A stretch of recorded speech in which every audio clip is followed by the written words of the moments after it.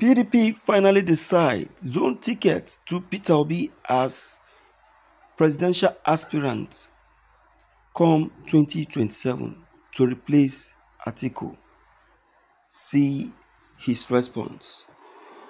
Um, the tickets though have not been zoned, but PDP on its own have decided that yes, they are ready to zone the ticket to Peter Obi, and then once it is zoned to him, they are ready to give him all of the support that is required.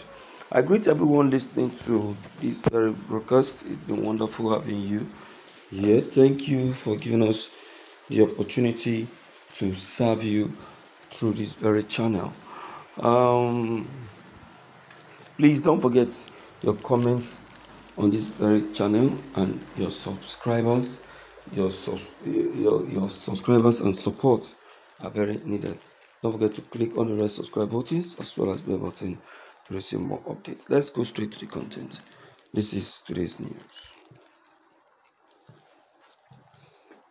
The presidential candidate of the People Democratic Party (PDP) in 2023 election, Atiku Abubakar, has hinted at the possibility of supporting the Labour Party counterpart in the last election.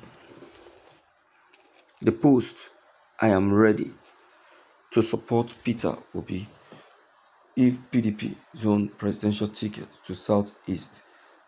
Atiku appear first or last to say this.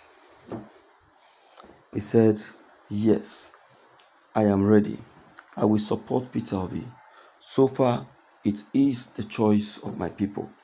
I belong to PDP and I'll always do. This is the voice and decision of the people. If they want Peter Obi, why won't I support him? I will be by his side. I will stand by him and make sure he succeeds to become president. We are one in one family," Atiku exclaimed. See, let me tell you people, there is something I observe about Atiku. Do you understand?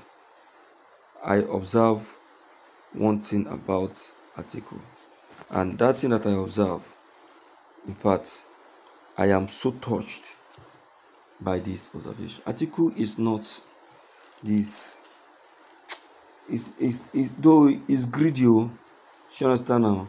He's greedy when it comes to monetary matters, but he's this kind of person that is not a betrayer. Yes, Atiku is not a betrayer when it comes to political support. If he's determined, if he says he's going to support you politically, he will support you. He will support you. And I'd say that is what he has been doing. You understand? So it is a very much welcomed situation, and I really salute his courage and style of leadership. Nothing can be compared to that. You get it? And that is just it. So, listeners out there, let's quickly hear from you on this, and then let's know how you feel and what you take on this. Maybe don't forget to leave down below the comment section. Click on the subscription buttons as well as the bell buttons to get updated each time we upload any new videos. Thank you.